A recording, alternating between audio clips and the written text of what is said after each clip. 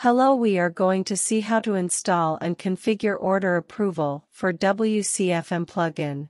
It's important to note that order approval for WCFM plugin will only work if you have either the order approval for WooCommerce or order approval for WooCommerce Pro and WCFM Marketplace plugin installed and activated. You can download order approval for WCFM free from WordPress repository. You can get order approval for WCFM Premium from Sevengits account. Let's check how to configure order approval for WCFM Pro version. First, it need to purchase from Sevengits account and get a license key. Setting page should be like this. Go to WooCommerce settings, then Advanced tab after SG Order Approval Pro tab. Here we can see that enable order approval for all product or per product vice. Any one of this option can be chosen.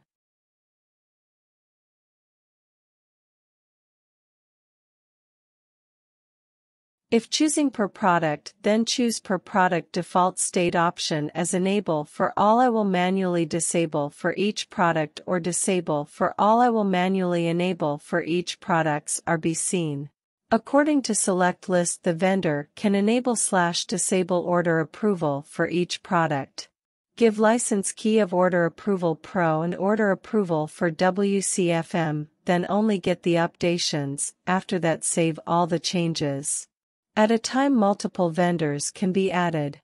When customer purchases, each order should be pre-order. Vendor or admin need to approve each order. In vendor dashboard, there have an action button. It seems to approve or reject action should be performed. We can see mail log from WP mail logging. Firstly, the customer can see that the order is waiting for approval and all billing details. It seems like the order is waiting for approval.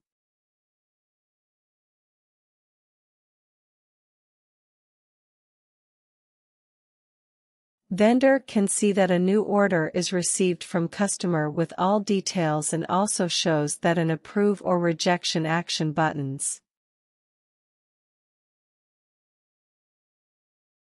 Then customer will get an approved or rejected mail.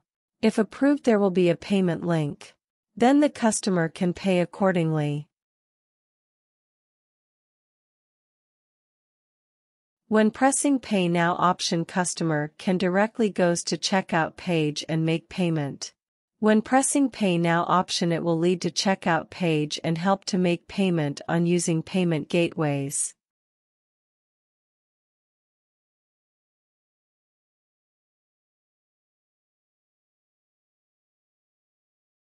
If customer make payment, vendor will get a mail containing all payment details with order details.